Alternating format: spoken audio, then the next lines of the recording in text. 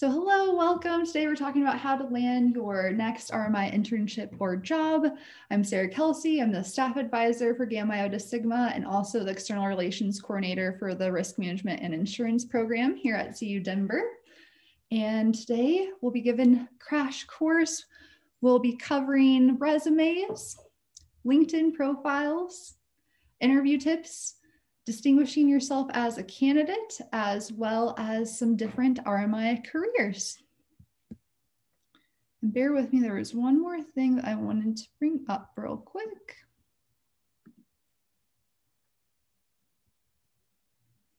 Thanks for your patience.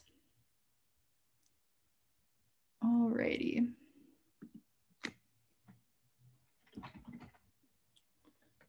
So,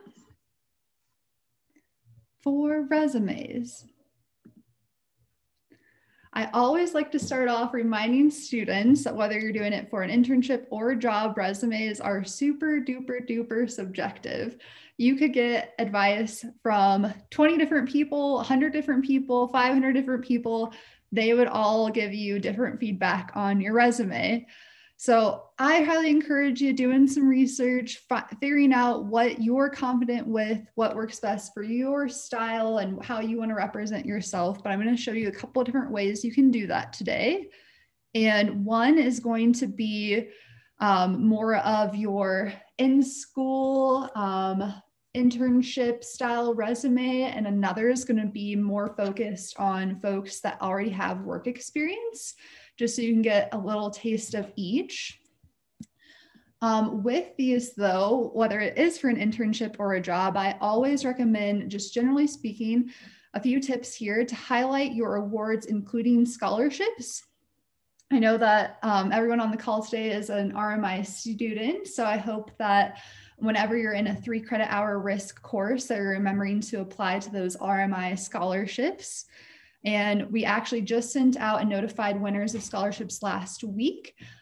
So be sure that you're adding those to your resume and highlighting those in your summary at the top as you're getting those scholarship awards, especially if you are applying for an internship or a job at a company where you get a named scholarship. So a perfect example, we had a grad from last semester interviewing at Lockton, and this person happened to get the named scholarship for Lockton previously. I told him, put that front and center on the top of your resume that they know that you're a Lockton scholarship winner. Because a lot of times I'll get resumes from students that have gotten scholarships and they don't think to put those on. So highly, highly recommend that. Similarly with awards, I know there are lots of different awards that you can get at CU Denver. So like Dean's List, if you're getting awards and clubs that you're participating in, or those sorts of things.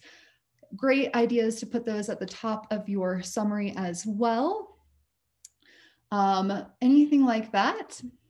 When I'm talking about to link or to not link, we're talking about your LinkedIn profile.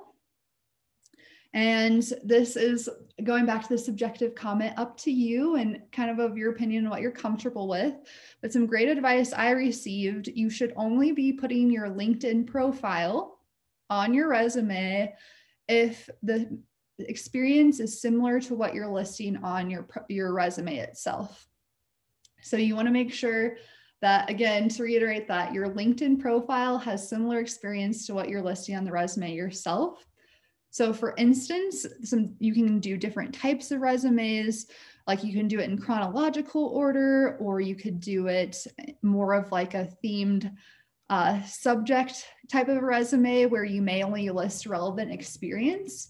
So in that type of resume, if you're going to have experience listed on your resume that, or not listed on your resume that's listed on your LinkedIn, then that may be a red flag for recruiters. So just make sure if you are calling attention to the LinkedIn profile on your resume, that your resume experience matches up with it. And I would also only link it if you feel really confident about your LinkedIn profile, and hopefully after the tips we go over today, you will.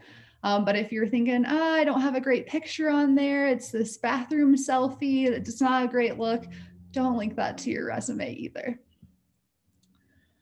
When discussing your GPA, I know that the business school template that I'll be bringing up here in a moment usually has students list their GPA.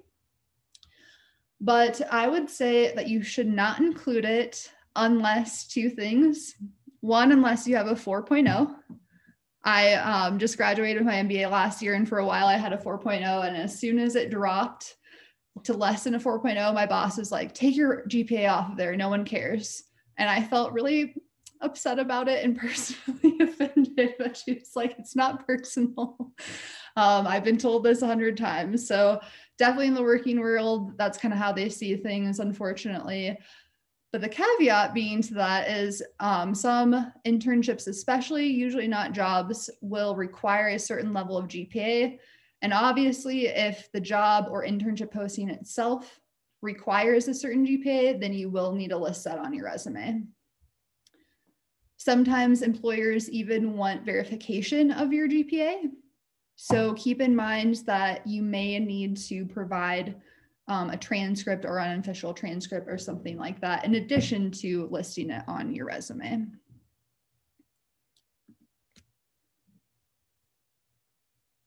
For numbers,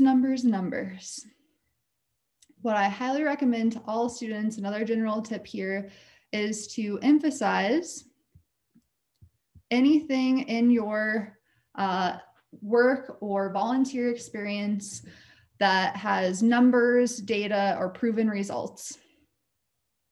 Anything that has numbers, be sure that you actually list the number instead of writing out the number in a word, because it's great to have those numbers readily apparent when recruiters are reviewing your resumes. So for an example, a number that you could use is, if you're a server, you could say, regularly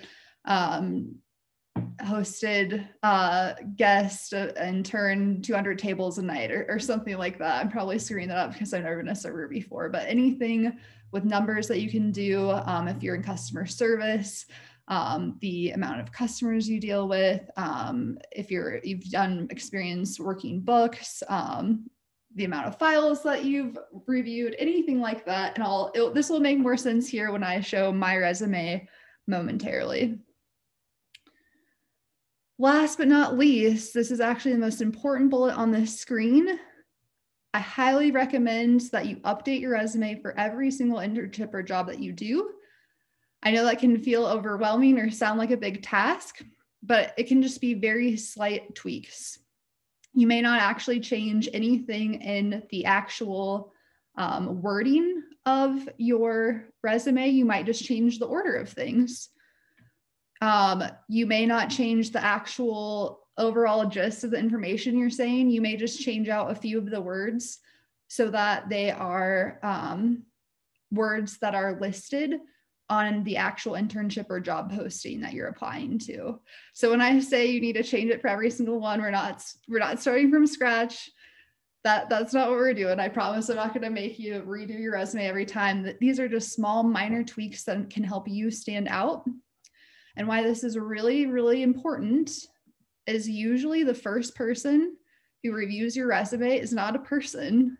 Usually, especially for larger organizations, it's a bot that is screening your resume, and they're doing keyword term searches and comparing your resume to other candidates by the amount of keyword terms that you have in your resume. So that's why it's really important that whenever you look at a job or internship posting, that you cherry pick some words out of the actual job posting or internship posting, like the requirements of the skills that they want you to have or that sort of thing. And you switch out some of the verbiage in your resume as you have it written to match that posting. Because that will bump you to the top of those bot lists. The more keyword terms that you have, the more likely that you're going to be at the top of the candidate pool, and the more likely you're actually going to get that call from that recruiter, that HR manager, once a person's reviewing it. And I want to pause, and in just a moment, I'm going to pull up a couple resume examples so we can kind of discuss that in more detail using real world examples. But before I do, any questions on those items, what we've covered so far?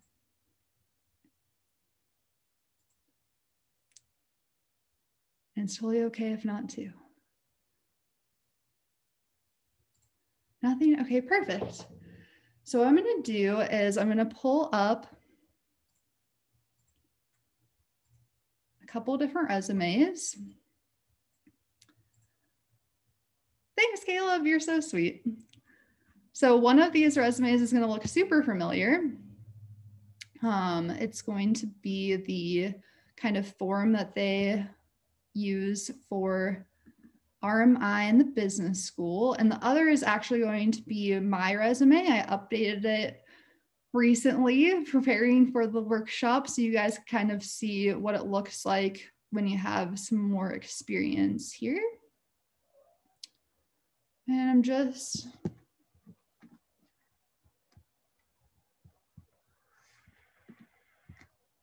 my PowerPoint is being weird. Sorry, guys. Here we go.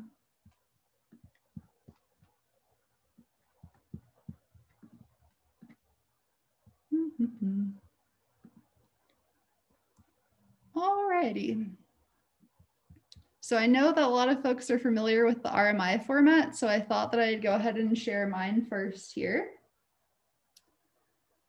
And I will reiterate that this resume, I would change it. If I was actively applying for a job, I would change it for any posting that I apply to.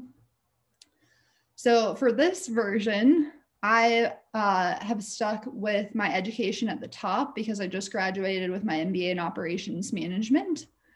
So that's really what's most important to my experience right now. I do mine with having relevant experience as a section. And then I separate out other experience because I did more, I was a K through 12 art teacher for a year after college. And then I also was a hostess at the Broadmoor, which doesn't really have anything to do with risk management or insurance. So I kind of separated that out into a different section. But you'll notice that I have a lot of different numbers. So anything that I could think of numbers wise, I highlight that there throughout the bullet points. You'll notice that my relevant experience has a lot more bullets and detail than my other, not irrelevant, but other experience. And you'll notice that I keep my leadership and activities short, sweet, to the point, but that sometimes, like if you have enough room especially, you'll add bullets to your leadership and activities as well. But some things that I wanted to point out with my education and also my jobs, I have chosen to not list the city locations. This is because if you are actively searching for an internship or job in a different place from where your experience is listed, then you may be automatically booted off of recruiters' list for getting an interview. And the goal of a resume is to get an interview. Your resume is not to get you the job. It's to highlight the best things that you can about your experience to get an interview. If you are applying to various positions and you're not getting an initial phone call, then that's probably a sign that there's something that you need to tweak on your resume. But again, going back to what I was saying, I don't list the cities where my job experiences are. Personal preference, I know that the template that we have at the business school tells you to do that, but I would especially not do it if you're looking to get a job elsewhere. Like if you're planning on moving out of state, especially when you're graduating, I would not list cities. The other thing that I've chosen to do is I put the organization at the top of my experience. And then I have my titles underneath the organization. And that's especially important for this USAA experience, for example, because if I just had the title of my last job at USAA, since I was there for 5 years, it would look like I didn't have any movement, that I just stayed in the same role the whole time. And it's really important if you do get promoted or move into a different role, get into a specialty team, that you separate out those titles to show growth. If you don't have promotions, or if you are in the same title at the same place, that is totally fine as well. I know that a lot of people will do that, you know, staying in school, for instance. You guys are students right now. You're focusing on school, not work. So it's totally fine if you don't have movement or different titles, but make sure to highlight it if you do. The other thing, another thing I wanted to highlight, we were on this format, is for experience that doesn't really relate to the job or industry that you're in currently or that you want to get into. You can keep the bullets short, sweet, to the point, but for any section where you have bullets, you want to have multiple. So even though hostess at the Broadmoor restaurant doesn't have anything to do with RMI, I still listed at least 2 bullets, because if you're going to list bullets, you need to do multiple. So the other thing you'll notice, I have it on one page. It's also best if you can to get it all onto one page. That may not be possible if you have lots of experience, or if you decide you want to get into academia. I know that academics have multiple page resumes, so it may be a totally different format as you get older. But that's how I do mine. You'll also notice perhaps that we're looking at this via PDF. You'll also want to do that for any of your resumes, cover letters, things that you're creating and submitting for a job application. Save it as a PDF, because then the formatting is correct. My cat wants to say hello. Hi. But if you save it as a Word document, you've probably noticed when you're doing group assignments that formatting can change or get funky between Mac and PCs. So you always save things as a PDF. There is an option when you go to save as in Word to save it as a PDF. So that way you know that your formatting is going to be correct no matter how you look at it. Alrighty, any questions on this?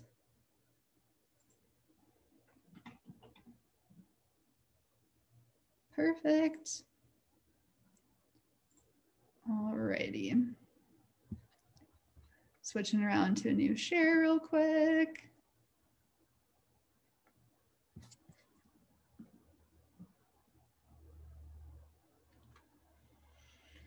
My computer's dragging, sorry guys.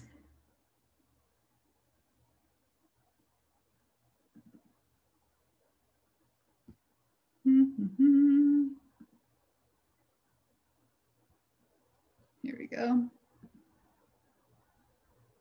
So for the RMI resume, I'm actually going to share my screen with a web page first. My computer wants to cooperate. Here we go. So for those of you who are not familiar,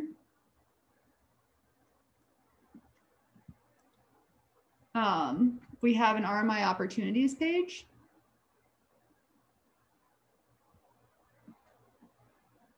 Also, can you hear me okay? I got a warning when I was bringing up my computer that my connection was unstable. Am I still okay? Yes, we can now. Yeah. Cool. Thank you. Start waving at me if I cut out. So on this RMI opportunities page, it has a lot of different resources on here, including this RMI sample resume. So I just wanted to show you, if you didn't know where it was at, that is where you can find it. This is the opportunities page that's linked from our opportunity roundup every week. And that is for RMI majors, minors, program students. So if you are not in the program, you may not be familiar with this page, which is totally okay. Please feel free to reach out to me about more information about the RMI program.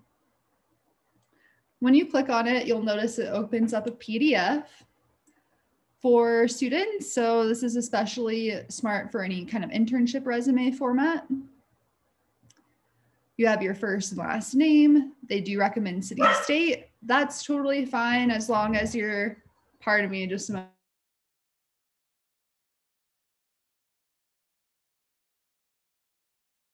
Sorry, guys. The animals are all over the place today. It does have study state at the top. I think that's totally fine if you're applying for a remote position or in the same city as where you live currently. Again, with the LinkedIn profile, you'll want to make sure that your experience on LinkedIn is similar to what you have on your resume if you're linking it. The objective is not something you always need to include on the top of your resume. That is mainly for if you're wanting to get into a new industry. So like, I know that we have a lot of folks that already have experience as in the hospitality industry, for instance. So if you're trying to transfer from hospitality over to RMI, that's a great place to put an objective statement like the one we have here. It's a great thing to include for internships. But again, you'll want to make sure you'll update it for each job. You don't want to apply for an underwriting internship and have an objective that says you want an agency internship, for instance. Just make sure it matches with your goals. Objectives are also good if you're trying to move. So if you're graduating and you're wanting to get to a different city, it's a great place to put that as well. Summary of qualifications. You'll notice my resume did not have a summary, but it's great for students, especially if you don't have as much prior work experience. You'll change this up and you'll want to highlight the things that are most relevant for the position that you're applying for. You'll notice that this one for education has your GPA. I would remove that unless it is a requirement for the position. And again, up to you about the city, state, but keep in mind what we've talked about already. This at the bottom, instead of having leadership activities, it has RMI involvement and community service. I highly recommend leaving RMI involvement listed on there and highlighting things that relate to RMI. So putting that you're a GIS member or officer. These are great examples that we have here on the example or on the example resume. If you're a RIMS member, those sorts of things. Any questions on the more student-oriented resume format? Perfect. Moving right along. I actually do have a question. Yeah, I have a question as well. First of all, I'm very sorry for being late. I had a meeting running over. And my question would be, you said that the LinkedIn profile and the CV should be quite similar. How similar should they be? Meaning, I have a couple of applications I want to send out that said I should explicitly point out my my profile, I would say. And obviously my profile is different for every application. For sure. So do I use LinkedIn as a broader CV, I would say? I think that's a good call. We're going to cover LinkedIn profiles here next, but mainly on that. Oh no, don't be sorry at all. That's a great question. What I would say is where I've heard that it's bad to link the resume to the LinkedIn is if your resume doesn't have experience that your LinkedIn does. So like it may be a red flag that the recruiter thinks you're trying to hide experience from them for whatever reason that you have listed on your LinkedIn, that sort of thing. Does that make sense? Okay, gotcha. Yeah, it does. Okay, perfect. Okay, thank you. Yeah. I had a question for you as well, Sarah, just regarding that resume format that you just shared for us. Yeah. So in that specific example, it had an objective portion listed at the top. I've used those on like basically all of my resumes in the past, but just recently I've started hearing from recruiters that objective statements might not be the best to use because everybody that's submitting a resume kind of has the same objective, whether it be to get a job or to get an internship. So is that true? Is that something that you've heard from either recruiters or just on a general basis? Another really good question. If you're not trying to transfer to a different industry than your experience list, or transfer to a different location than your experience list, I would probably not use an objective statement, because you're exactly right. Usually those are pretty canned and similar between candidates.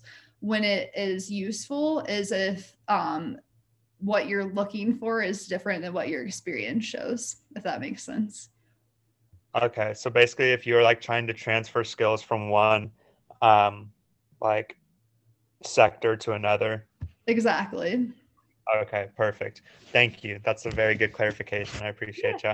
Yeah, those are good questions, guys. Keep them coming. And hopefully some of these overlap in between, because we'll also be talking about how to distinguish yourself as a candidate. So we'll be touching back on resumes a little bit more too as we go into other sections. Sweet. So for the next part, we were going to go ahead and discuss LinkedIn profiles.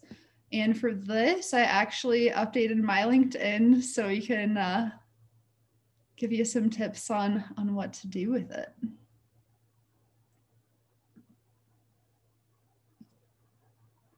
Alrighty. So we'll cover a few different things on LinkedIn. First thing I want to highlight, and I'm getting another warning, my connection's unstable. Can you still hear me? I'm going to turn off my camera while I'm sharing screen, just to be on the safe side. I think it's just like the moment in which you try to connect. Okay, perfect. Thank you. So with LinkedIn, you definitely want to use it right now in our time of COVID and the pandemic and everyone working remotely and stuff for connections. Like John and I were talking earlier about the regional conference. If you go to events like that where you listen to panelists or speakers, make sure that you're adding those folks on LinkedIn afterwards to grow your network. This is especially important as a student. Industry partners and professionals are a lot more likely to connect with you and help you out and answer questions for you as a student. So connect as much as you can. And then for your profile, we're going to highlight a few different things. First, if you don't have a LinkedIn profile, make sure you create one as soon as possible. I'm hoping that y'all already have a LinkedIn. Once you do, make sure that you have a professional looking photo. And it doesn't actually have to be done by a professional. It can be really easy. The cameras and smartphones nowadays are so top of the line that you could even take it with your smartphone. Just make sure you're doing it with a neutral background. And I highly recommend doing it outside on a neutral background outside. So like in front of a tree or something with good lighting. So usually lighting, if you want to be nerdy about it, is either at the beginning of the day or the end of the day. And make sure that you're dressed in something professional, that you look clean cut, and that it's about portrait length, if you will. So similar to mine, you don't want it too close to your face. You don't want it too zoomed out. Pretty straightforward to the point. I also recommend updating this cover photo behind your profile picture. I've seen some people that get really fancy about it and they put a picture in their profile cover that relates to their about section, which is really cool. I'm not that cool, but if you are, I give you mad props. So you'll want to make sure the pictures are updated. This is called your like little headline. I just have it as my title, but sometimes you can do something fancy there, especially as a student. Like I've seen one student who's like, what's your risk appetite? Or like things like that that are kind of interesting and attention grabbing. But yeah, I would say either go with a title or something interesting and attention grabbing. You want to avoid things like current student looking for work or looking for an internship, or I'm going to show you here in just a moment how you can show recruiters that you're open for work. So you don't want to include those sorts of things in your headline.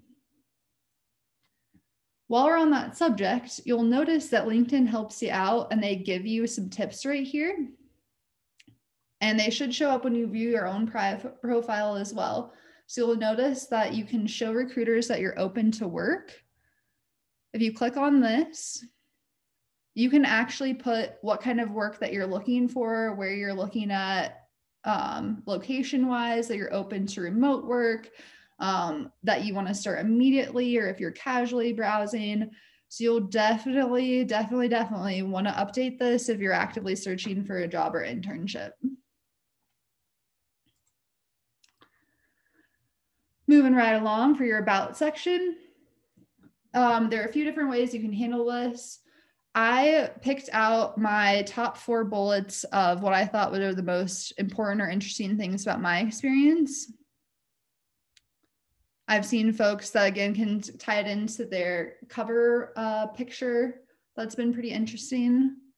So there are a few different ways that you can handle this one, but you want to have something that's interesting, that makes you stand out. You don't want to do something that's like, I'm a current student and I'm looking for an internship. Try to avoid things like that. What is the, go ahead. What is the general rule of thumb for size for the about section? I would say no more than a paragraph or a handful of bullets. Thank you. Yeah, good question. There's also a section that you can add that's called featured, and I did this because like there was an article about the program that I featured, and then there was also a Zoom webinar panel that I hosted that the business school did an article about. Not necessary to do this section, but if you have things like that where you've had an article written about you, you've hosted an event, anything like that, those are cool things to put in the featured section. Your dashboard is something that you'll have access to when you look at your profile. It will show you who's viewed your profile, how many people have looked at your posts. So that's kind of just interesting to know, especially when you're on a job search. Activity shows anything that you've done online in the past 90 days. So I've been bad. I haven't been very active on LinkedIn, but I highly encourage you to be active if you are searching for a position. So getting out, commenting on things, liking people's posts, making slight tweaks to your LinkedIn profile as well can all put you at the top of recruiters' lists. The more active you are, the more recently you've updated your profile, that will push you to the top of recruiters' lists on their end. And one way that you can be more active is you can talk, or you can get added to groups, and we'll come back to that, but there are definitely groups that you can join on LinkedIn, and you can kind of comment and stuff in those groups. That would be helpful to you.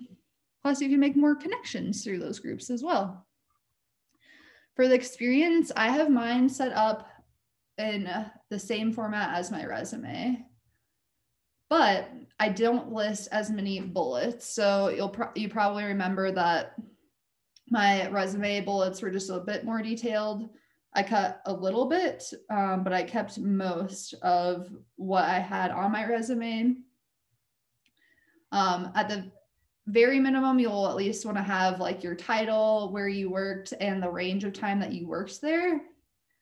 But it's great if you can include a few bullets as well. And usually, like I did, you can just copy and paste from your resume. So it makes it pretty straightforward. For this, I recommend, since you don't have to worry about the 1-page limit like you do your resume, including everything that you've ever done work experience wise, with the exception being like now, I graduated from my undergrad in 2013. So come up on 8 years out of school now. I just have my position since I graduated from my undergrad. I don't have any of my stuff before that. Make sure you have your education up to date.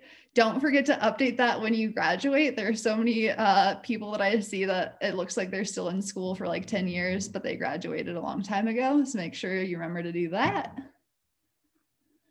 Licenses and certifications. This is really cool. As a CU Denver student, you have access to LinkedIn Learning.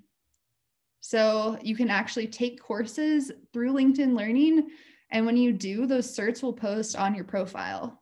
So there's a wide range of stuff you can do. You can do stuff about the Microsoft Suite, Access Database, emotional intelligence. Like there's a whole wide range of stuff. Highly recommend if you have time doing those courses and you get those certifications on there. You can also add volunteer experience. A note on that, like I wouldn't put the one time you volunteered at Food Bank of the Rockies. I try to volunteer there at least a couple of times a month, which is why I have that listed. If you're listing volunteer stuff, it should be something that you're doing on a regular basis. And there are other special sections you can do at the bottom. You can take an assessment to have skills and endorsements listed. Other people can confirm that you have certain skills. It's kind of fun to do that with connections in your network just to help each other out. And even you can add organizations and languages. So for all these funny sections, anything you want to add, you can just click on the pencil in the section that you want to update. Or for adding sections, you just add profile section and it'll give you a full list of everything that you can add to your profile. Any questions on profiles while we're on here? I'm going to show you guys LinkedIn groups here in just a moment.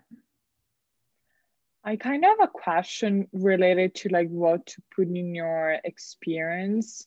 How, like I heard different opinions on having while you're like an undergraduate or like still in school, like your positions, for example, or like your involvement in different organizations as an experience. Do you have any comments or like recommendations on that? That's a great question. So when I add my organizations, I actually did it through the section at the bottom called accomplishments. So if you don't have that already on there, you just add profile section under accomplishments, and then there's a whole list of things you can put: publications, patents. As a student, you can list courses. That would be a really great thing to do. But you can also do organizations. So when I've done that, unfortunately it doesn't show up very well, but you could have accomplishments. You can see I have 5 different organizations listed. And if you click the caret, it says all the different titles I've had in those organizations. Perfect. Thank you so much. Yeah, good question. Any other questions? Perfect. Moving right along. So I mentioned groups. There's a section, if this is just the homepage of your LinkedIn, there's a section over here called groups. When you click on it, you can see all the groups that you're a member of. Usually this is through things that you do activity-wise, like InsurTech Denver. I attended a couple of their events, so that's how I'm a part of that group. QGrads is something that you have access to as a CU Denver RMI student. So QGrads is something that you can request to join that group. Great networking. They can help you with your resume, LinkedIn. They have coffee hours every Wednesday at 3 our time, I believe. So it's a great way to network outside of the school. Colorado Prima, I'm a member of their local chapter, which you can join too as a student. So that's how I'm a member of that. She Travels is a group with travelers through a conference I attended. And ALM Young Professionals, that was recommended through another industry group. So long story short, I highly encourage you to join our industry association groups and find out more about groups you can join on LinkedIn. Sweet. Moving back to our PowerPoint.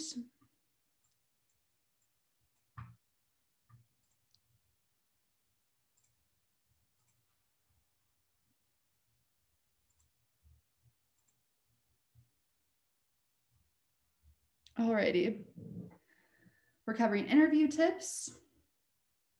We were just talking about LinkedIn. I said we might overlap sections some. Make sure you connect with your interviewers on LinkedIn, or at the very least, creep on them. Yes, I'm actively encouraging you to creep on your interviewers. They are impressed, and it can help make you stand out as a candidate if you know a little bit about your interviewer's experience, and you can bring that up in your interview.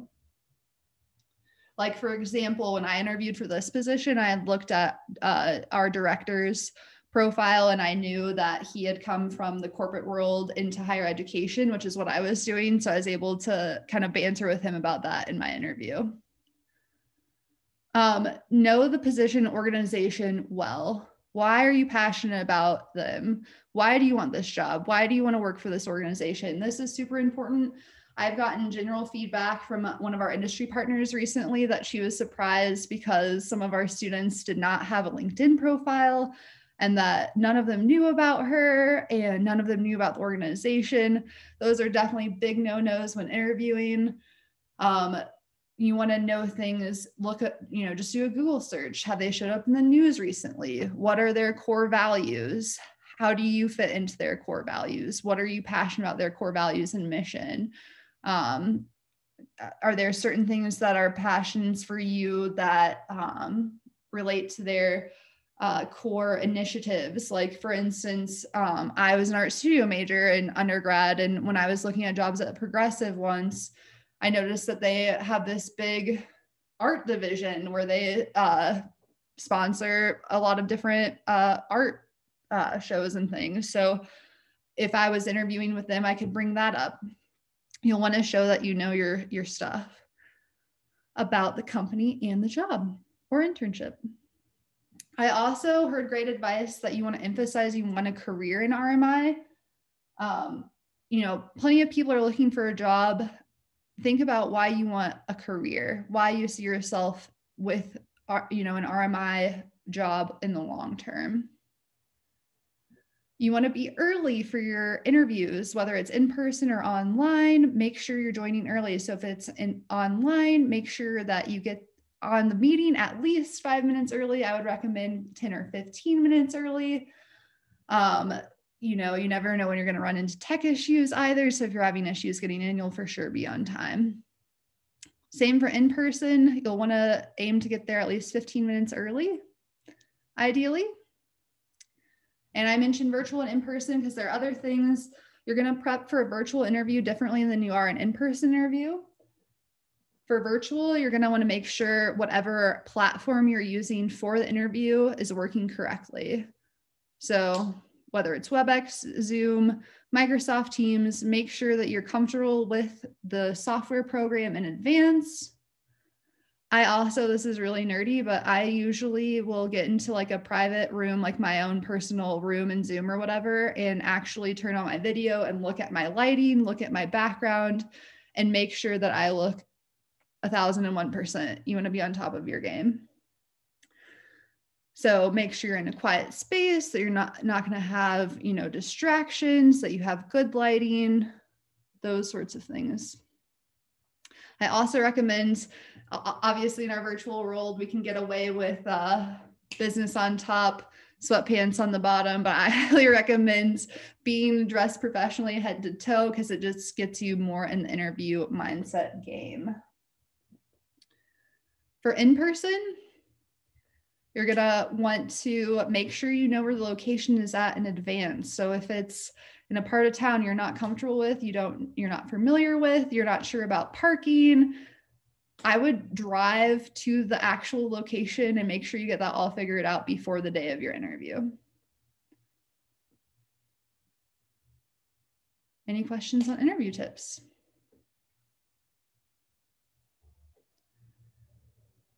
Awesome. We're going to touch on it again here in a moment because next we're going to talk about distinguishing yourself. So this is really important in an interview regarding how you're answering questions as well as doing an elevator pitch. So for answers to questions, usually interviews are going to give you 5 main question types. It's going to relate to a difficult customer or colleague, teamwork, leadership, like professional development, and customer service. So one thing I recommend is if you want to distinguish yourself in an interview, having stories or examples of your experience that fit in those general categories, and have answers already prepared in a format that either that's STAR or situation, behavior, outcome. But basically, you're going to explain the situation, what the issue or problem was at hand, what you did to address it, and then you're also going to talk about the results that you delivered on. And just like your resume, if you can include results that have numbers in them, makes you stand out even more. Why I talked about distinguishing yourself, it's not a requirement to do that in interviews by any means. It just will help you stand out. Then when you're answering those questions too, once you've answered all the questions at the end of the interview and the interview asks you, do you have any questions for me? Think of at least one question that you can relate your elevator pitch to. So like, for instance, I was interviewing for a position for a property adjuster one, and I asked my interviewers, what are the best qualities that you look for in this type of role? And then after they answered, I was able to tie that into my elevator pitch. And it's just a 30-second to 1 minute quick synopsis of why you are the best person for the position. And the best advice I ever got about doing one of those is if you don't feel a little greasy, you're doing it wrong. It's weird to talk about yourself positively. I know it feels awkward and weird. You don't want to like brag about yourself. Like in society, it's not like we're taught like, yeah, you should go around and talk about how awesome you are. But you do want to do that with your elevator pitch. And again, kind of like we've already talked about, you'll want to tailor it for the actual position. So it'll be slightly different for each position or interview you do. With that, you're going to think about what makes you special and unique. A couple other things that can help distinguish yourself. You always want to make sure you interview or email your interviewers after interviews and thank them for their time. Attach a copy of your resume for their reference and say you're really looking forward to hearing from them about the position and you're really excited about the opportunity to join their team. I put handwritten notes in a question mark because probably not applicable now with COVID. But when people are back in the office, if you want to go above and beyond, you can even do a handwritten thank you that you mail to their office address.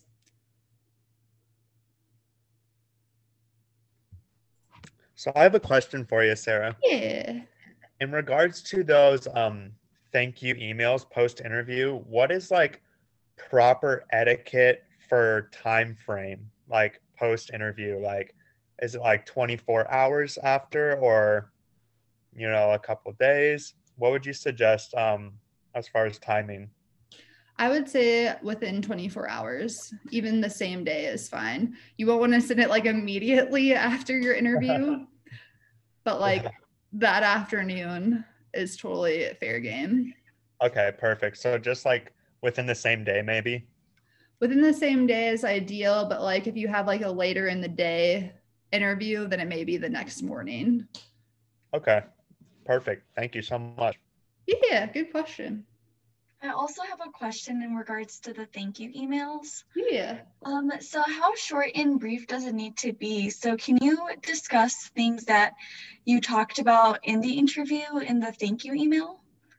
So like, for example, saying, I enjoyed hearing you speak on this. Yeah, I think that's great. If you can point to something specific in the interview, for sure. You just want to be brief about it. Like I would say no more than a paragraph, a few sentences is ideal. Okay. Short, sweet, to the point. Yeah, good question. Any other questions on interviews or anything we've covered so far?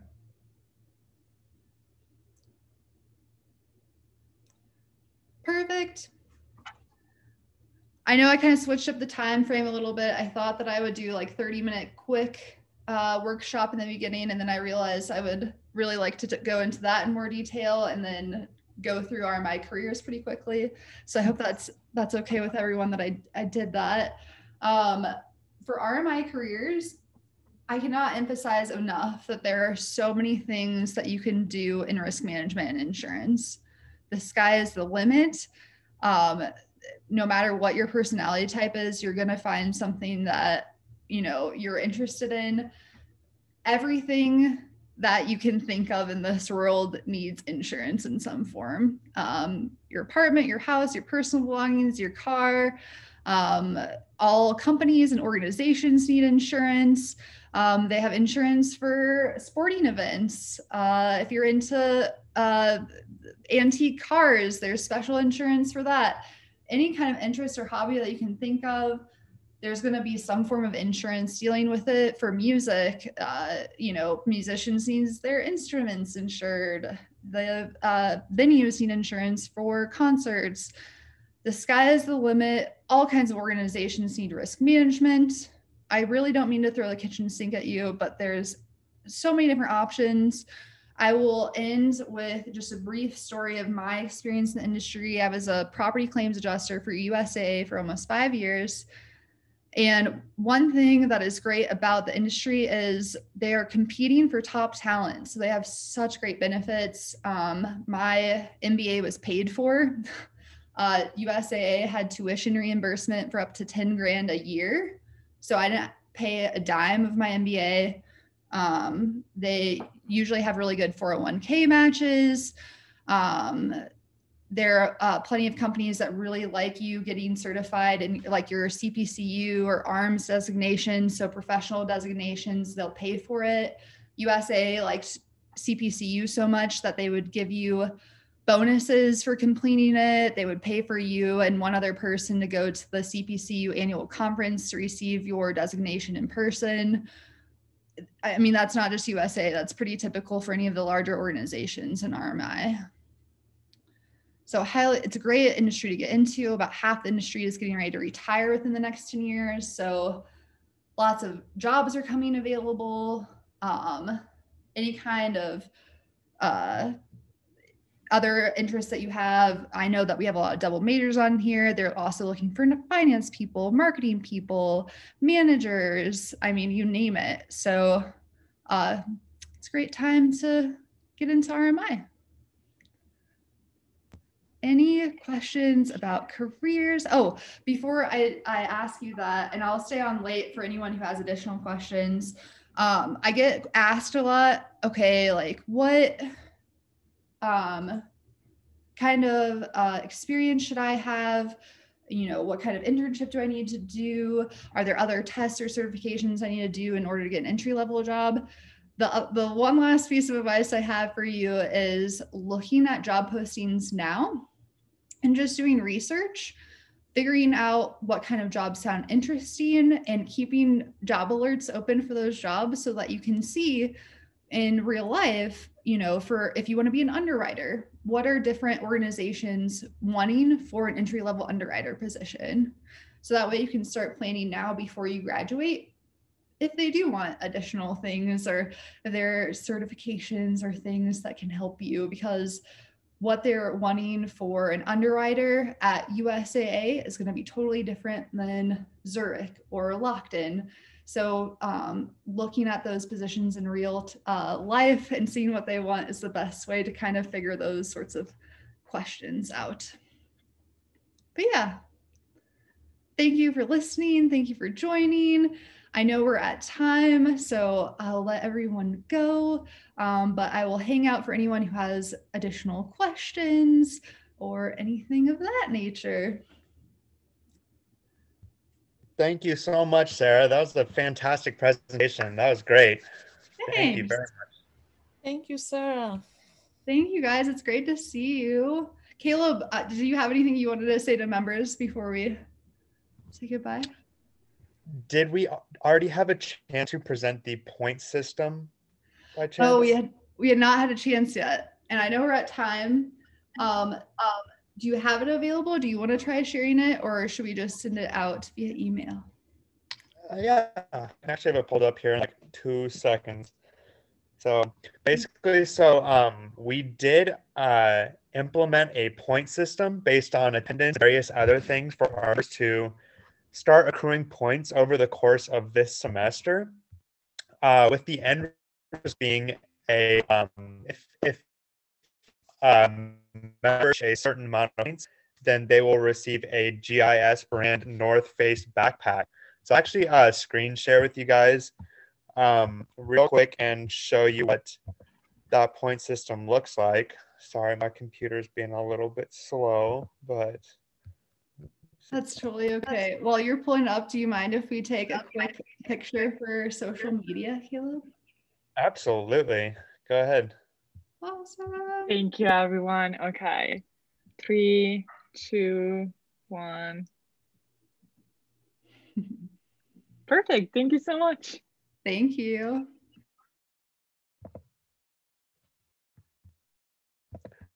Alrighty, so I will go ahead and share my screen, guys.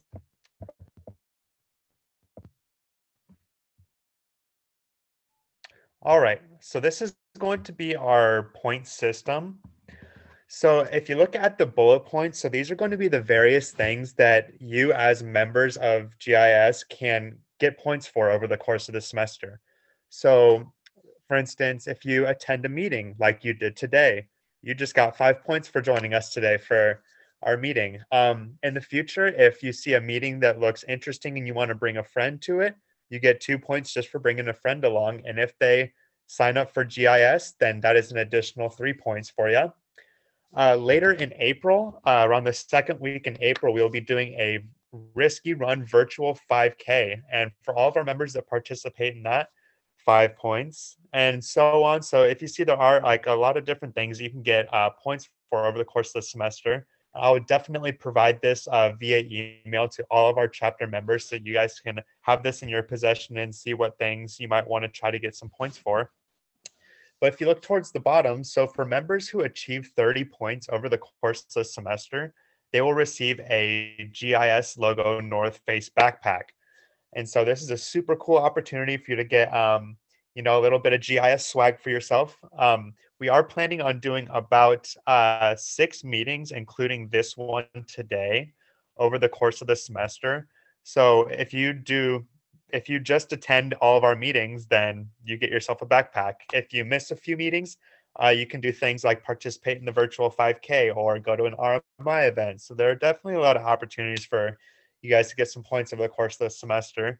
And then for our members with the top 3 point rankings, there's kind of like a tiered reward system as listed on there. So we just wanted to basically provide you guys with an incentive system to get you active and participating in some of the really awesome and beneficial events that we have over the course of this semester. So like I said, I will definitely shoot this out to all of you guys via email. I can do that as soon as we hop off of our meeting tonight. And so you can just take a peek at it, you know, see what kind of things look interesting to you. And yeah.